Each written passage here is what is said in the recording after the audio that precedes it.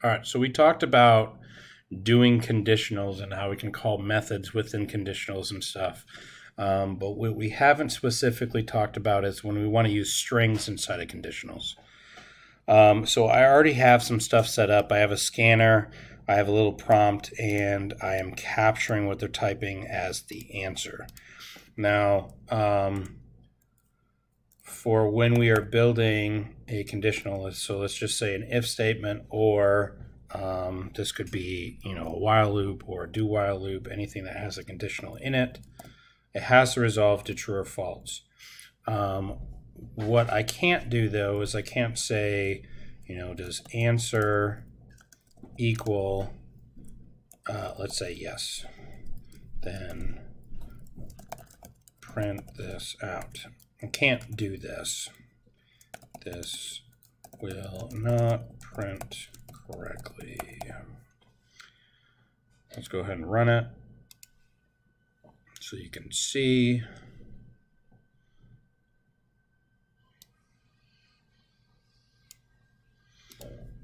Yes. Why didn't it not do it? Well, because this is designed for numbers, not strings.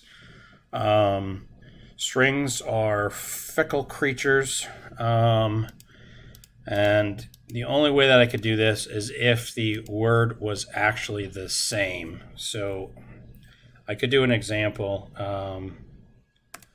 Let's say string other word, and if I assigned it like this, and then I check those against each other, this should work because they literally have the exact same value,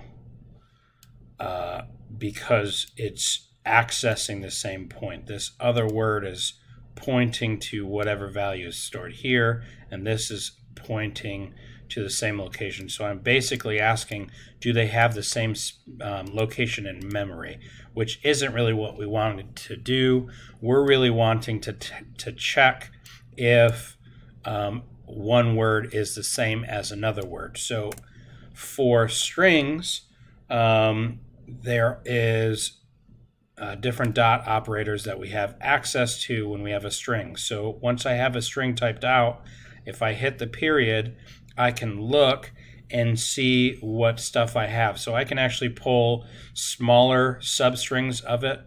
I can check, I can have it split. So if I wanted to split it with something or start words or make it go to lowercase or uppercase.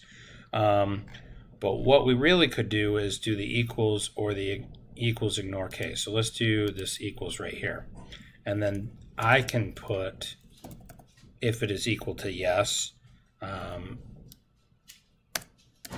then I can write it. So I could say, does answer, the variable answer, have the same value in it as the word yes?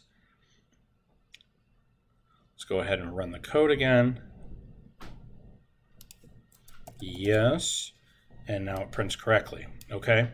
Because when I'm testing a string against another string, I need to do answer dot equals. Okay, now let me point out a couple mistakes that this will not do. Let's say someone fat fingers and they write it like this. That is not the same, okay? I could deal with it a couple different ways. I could force that whatever was typed in here, since it's a string, it's capturing a string, I could force it to maybe all go to uppercase or all lowercase. That's one way to deal with it, so that it's all in caps or all in lower caps. Or I could change my dot operator to say equals ignore case, which is still going to return a true or false, but it's only going to be looking for if they are the same word regardless of how it's typed. So let's go ahead and test that out. And we'll type it a couple different ways. So I want, let's say all in caps, that'll print correctly. And let's even change this to a capital Y, ES, and run this again. And we want to type it differently because we got to think how the user is going to be typing something.